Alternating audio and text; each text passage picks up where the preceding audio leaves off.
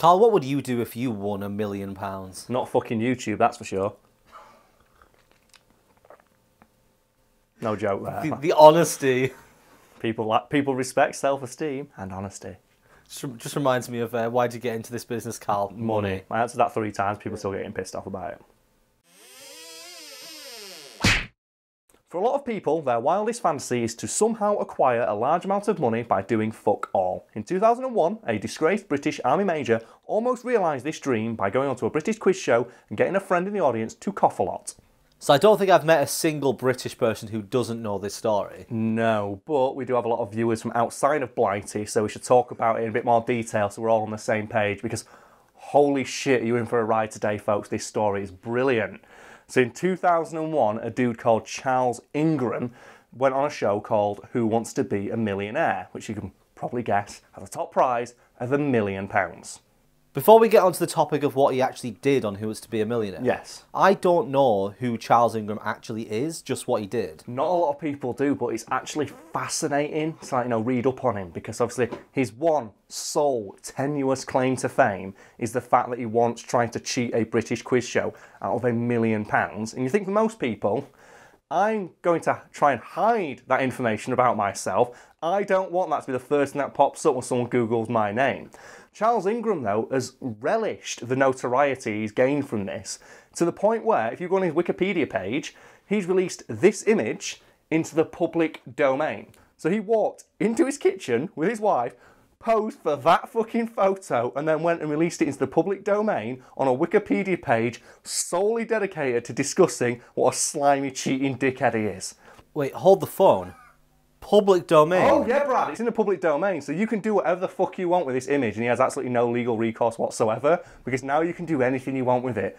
So, what would you like to Photoshop this guy doing? Because there's fuck all he can do to stop us. Well, I mean, I want to put in a quick reference for the later on in the video that people are going to get. Oh yeah, because this, if people don't know, this guy's nickname was the Coughing Major.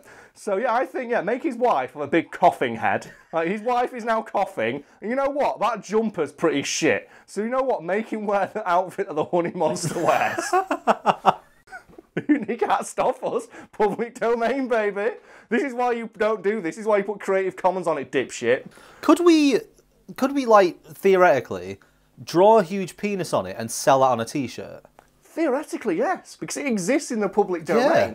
We could sell that image without his permission and without giving anything to him, but we're not going to do that because it's unethical. You put a picture on a t-shirt with "This is what a dickhead looks like" and sell it. You could. So if there's anyone out there who wants to do this, it's not like he can sue you. Public domain, baby.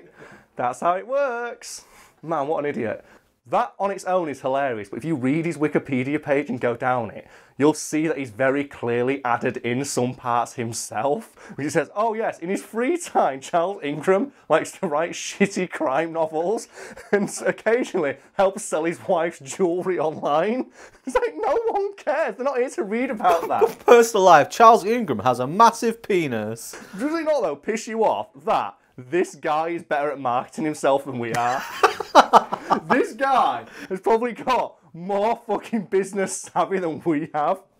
Oh, because I bet you if he had a YouTube channel, I bet he'd accept sponsors. He'd be fucking on that. He'd be shilling the shit out of Skillshare. For cough medicine. The thing is, though, I think he has.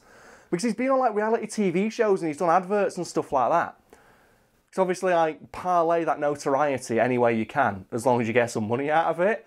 Holy fuck. Just the idea, though. Like, the ego needed that on the Wikipedia page talking about how much of a bellend you are. He went on it because I think originally, you can look this up so you can check how many times the page been edited. I think it was just a picture of his appearance on Who Wants to Be a Millionaire, or like from like some like news article or something. He went, no, I don't like that, and took one himself.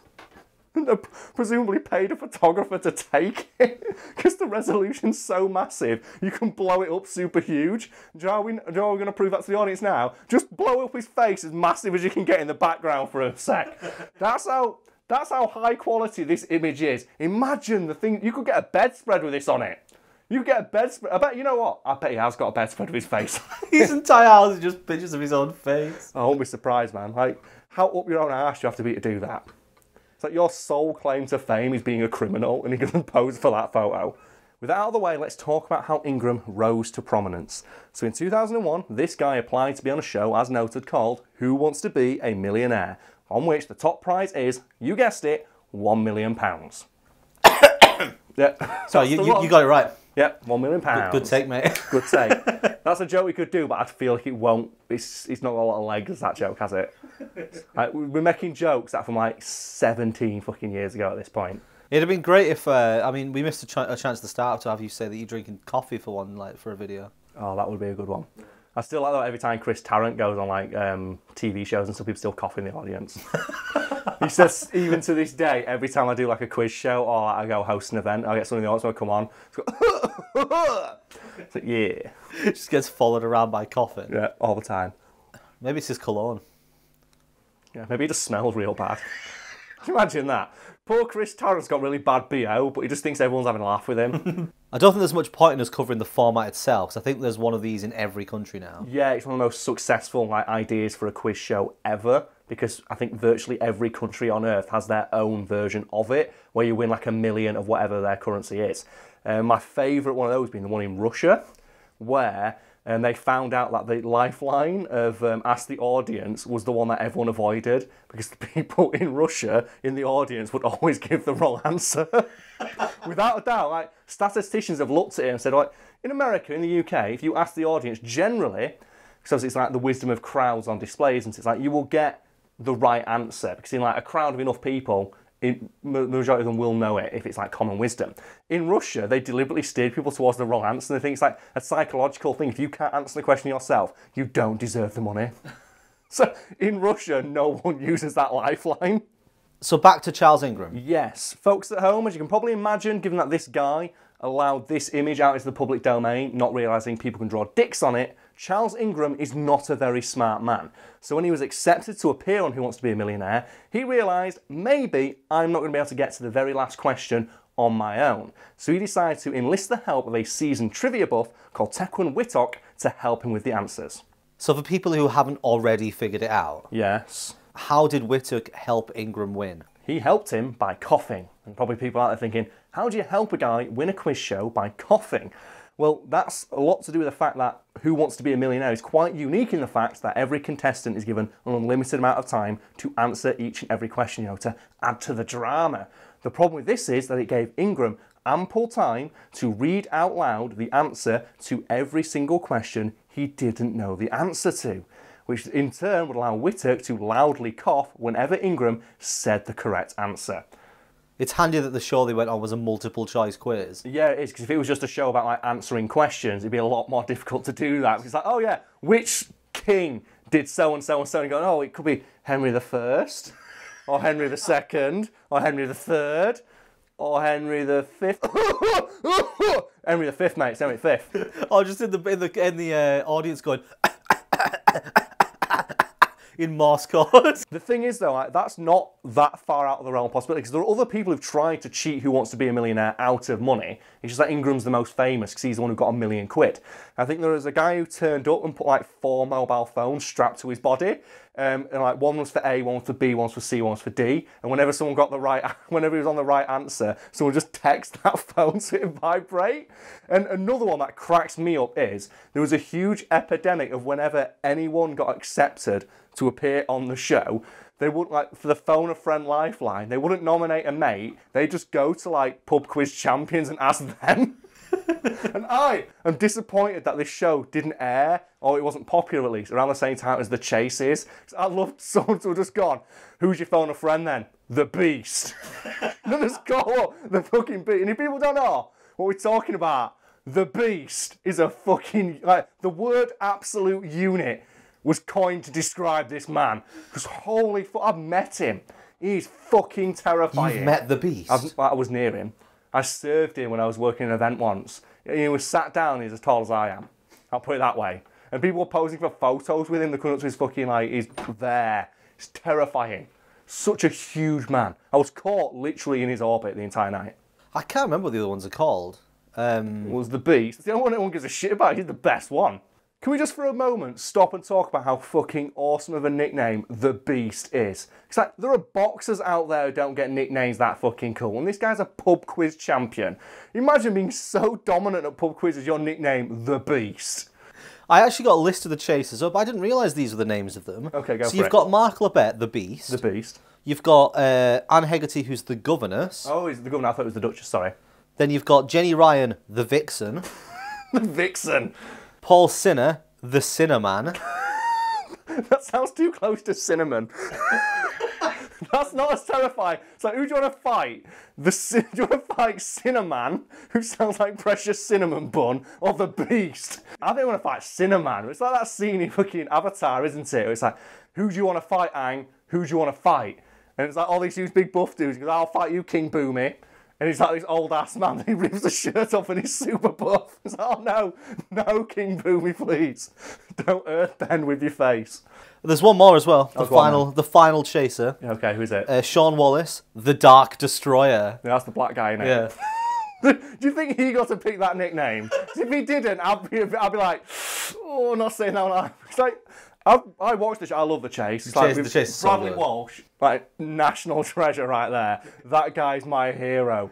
But it's the idea that when he comes out, he goes, oh, you're fighting the Dark Destroyer, and it just shows this completely stoic face, this really burly black dude. It's like, I bet you don't call him that in the changing room. When you're getting makeup done, you do not call him that. Oh, just the Dark Destroyer. That's like back in the day, they used to call like black boxers the Black Terror. What? As if having the entire collective knowledge of an entire second person at his disposal in a show designed to test one person wasn't dickish enough, Ingram also went right ahead and clued his wife into the series of coded coughs he and Wicks could come up with so she could help him too. So basically 3 people were taking part in that show, and they just managed to scrape by and win £1 million. Well, I mean, considering that the Moor in the seat probably couldn't answer any of them, I'm assuming it was 2 people in the show. Yeah, the thing that cracks me up though is that Tequan Whittock actually did appear on Who Wants to Be a Millionaire, and he won £1,000. I don't remember it being particularly subtle the way they did it either. Oh no, they were brazen as fuck. People are currently thinking, oh man, they must have at least tried to be subtle about it. No, they fucking weren't. Because in the broadcast of the episode, like Ingram's wife could be seen coughing on fucking camera. Like she coughs on camera. And I think at one point she even coughs and says the word no when she coughed by accident on the wrong answer. That actually happened. I think they did a documentary about it, which he criticised for saying, oh yeah, they raised the volume of the coughs. It's like, well yeah, because they're using your microphone and they weren't designed to get the coughs of people in the audience. And you can hear it just go, no. It's that blatant. It's like Only Fools and Horses, like knocking over like 40,000 tins, like, meow. Fucking hell. And the thing is, they got away with it. It worked. He won £1 million. I'm just thinking, how flaccid do you think the guy who came up with the idea of strapping mobile phones to his arsehole felt? When he was, I could have just got my mum in the audience to cough when I got the wrong answer. It's like, it was that simple. You almost have to respect how simple an idea it is and to have gotten away with it. So you know what I do now? What? I just put Siri on. Just have it on the side next to you. It's like, oh, wait, what's the capital of this particular country? Read out the answers. Just, the answer is, oh, yeah, it's... No, you know what I do? Like, I'd be like those girls who got caught cheating an exam a couple of years ago, where they're wearing a hijab, and they put a Bluetooth earpiece in, and they had the mate read the answers out to them.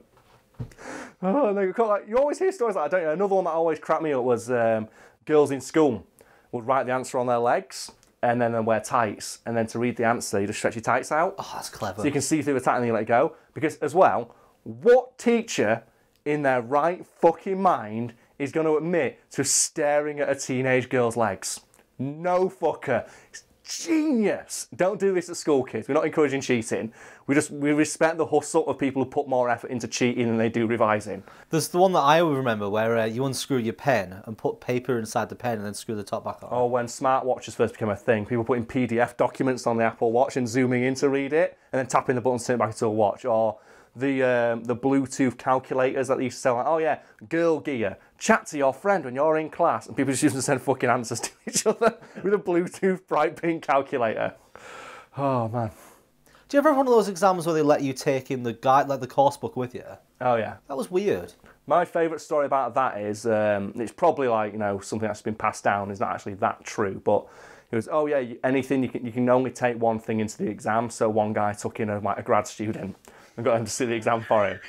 Or the famous one of like, you can only take in photocopies of the relevant material, so one guy photocopied the entire fucking book and took that in. Little loopholes like that always crack me up, but most of them are just like those stories you hear in email chains. That you go onto Snopes and go, oh, it's not real. Oh, thanks, Snopes. It's amazing how much people online don't check something before they share it. Yeah, it isn't. It's weird that. You think people would be more like, you know, especially people with a massive audience, they'd be like, you know, more like, you know, concerned with accidentally, like, you know, sharing something dangerous or harmful, like, you know, or corrosive to, like, you know, the ideals that like, they hold dear to themselves. Welcome to the extended cut, everybody. I'm assuming, seeing as we've got this entire video today, that he didn't get the million. No, he won it, and then I think there was an investigation launched afterwards, because obviously accusations of cheating were levied by people in the audience who said the guy next to me was like coughing whenever he was reading out the answers. That's a bit suspicious. I'm not sure if we'll be able to track it down, but there is a fascinating clip from a documentary where they play the actual phone call where they called Ingram up and told him that he wasn't going to get the £1 million because they were investigating, like, you know, accusations of cheating. And he just answered and goes, oh, okay, bye. It's like, if he'd not cheated, he would have gone bananas in that phone call. He would have gone fucking eight. And he's like, the fact he just goes, oh, okay. He's like, that is, on its own, is the most blatant admission of guilt. The fact you are not at all annoyed that you are being denied £1 million you honestly won on national TV. Surprised you just go, oh, gosh, darn it. Oh, gently, just turn it to... gee golly. Just turn it to Fix It Felix. So I'm assuming that every single one of them denied it happened. Oh yes, all three of them unequivocally disavowed any accusations of cheating, especially Whittock, who, when they asked him, so, Mr. Whittock, we've got footage here of you coughing every single time he gets the right answer. How do you explain that? And Whittock said, it's just coincidence. I've had a persistent racking cough my entire life. I can't help it. I mean, it's a stretch, but coincidences do happen. They do, they don't then. It may have been a coincidence that he just so happened to cough when Ingram said the right answer out loud 3 times in a row. But we should point out that Whittock himself also appeared on like Who Wants to Be a Millionaire later. And he only won £1,000, by the way, because fuck him. And his cough had mysteriously disappeared. And can we just, for a moment, it's like, you know, appreciate and respect the size of the balls it takes to say a lie like that when you know there is literal video evidence of you out there not doing the thing you said you did. So, oh no, I've suffered with a cough my entire life. Well, we've got the unedited raw cut of the 3 hours you were on the show yourself and you never coughed once. How do you explain that? And there was another one as well where it's like, okay, maybe I didn't need to cough that day, but you've got no evidence that I knew the answer to any of the questions on that show. And they said, well, you're a seasoned trivia buff. And, yeah, well, I didn't know the answer to the specific questions asked that day. And, oh, okay, so here's a notebook we found in your house, and this bit's true, where you've written down various pieces of trivia in your handwriting, including a bit that's underlined, which is the answer to one of the questions that appeared on the show that Ingram said out loud that you coughed on the right answer for. That you are now claiming you don't know. They had video evidence and handwritten notes, and he's still saying, but I just didn't do it.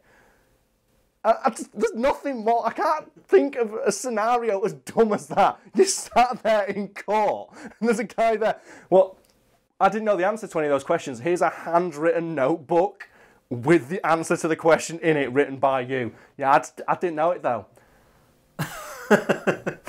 So you, at that point, you just give up, don't you? I think that's what he was hoping out. If you just kept saying that, I just didn't do it. So did they throw the book at him? They probably did, yeah. Oh, I like that one. We are approaching Shaggy-esque levels of denial here, Al. It's like, I caught you. Your dick was inside the neighbour. Wasn't me. It's like... One of my favourite tweets of all time. So good. One of my favourite tweets of all time came from Shaggy, where like it was a couple of years back or something. He tweeted out, "I can't hold it anymore. It was me." Well played, Shaggy. Well played. What about Ingram's wife? Well, she also flatly denied any wrongdoing whatsoever, and she was a bit smarter than Whittock was when it came to defending herself, because she didn't say, I've had a persistent racking cough my entire life. She said I had a sore throat that day, and that's a lot harder to disprove.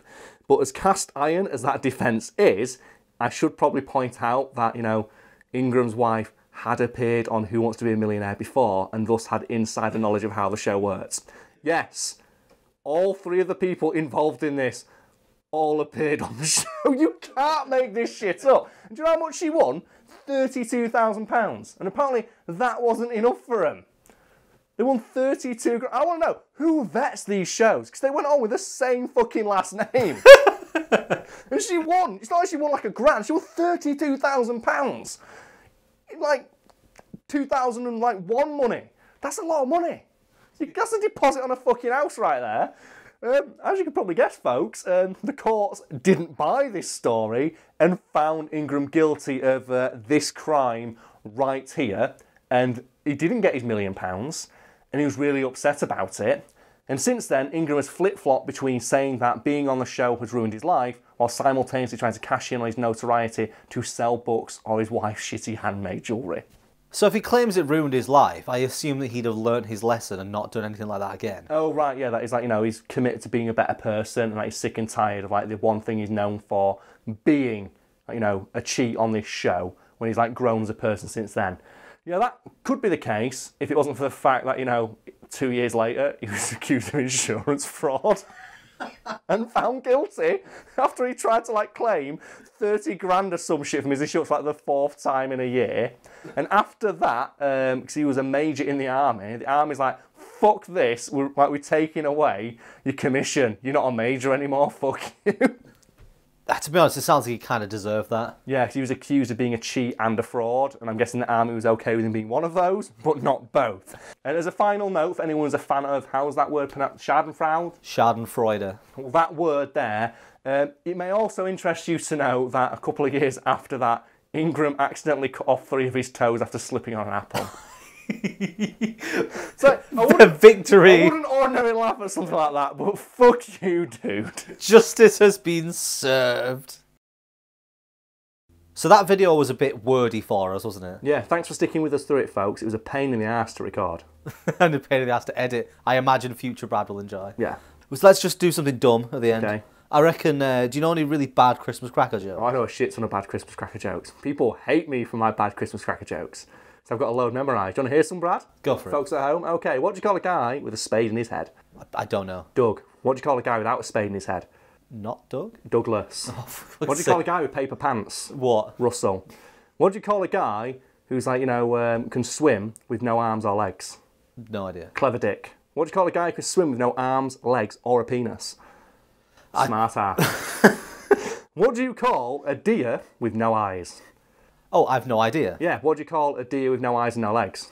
Still no idea? What do you call a deer with no eyes, no legs, chewing on a razor blade? I don't know this one. Still no bloody idea. Oh, for fuck's sake.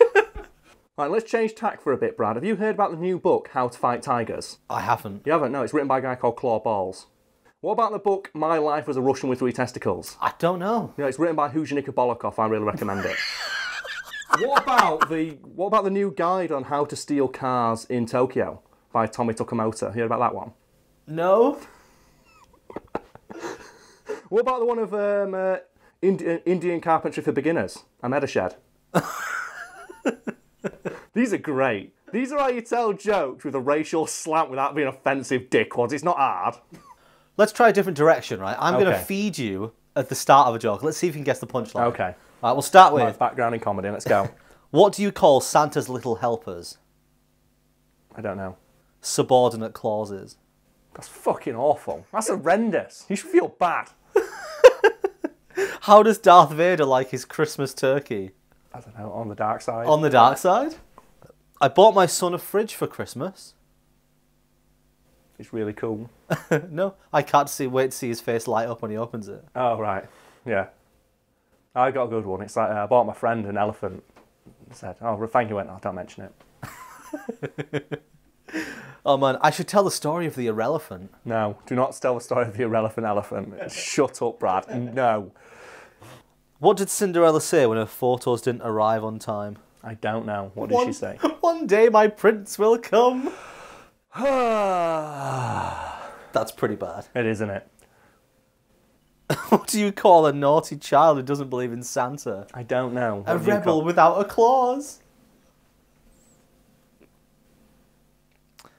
Here's one for you. Why is Santa's sack so full? I don't know. He only comes once a year. You know what, though, Brad? I don't think any of these jokes appeal, to the teenage, edgy, meme lord crowd. So should we end with one offensive joke? Oh, okay. Okay, I'll tell you my most offensive joke, and that is, what's brown and runs around a garden? I don't know. A fence. Hey! Da-da-da-da-da-da. Jokes your dad used to tell. Just want to clarify for these people watching the extended edition. We've just started a fresh recording just so Karl can tell that one joke. That's a good joke, that.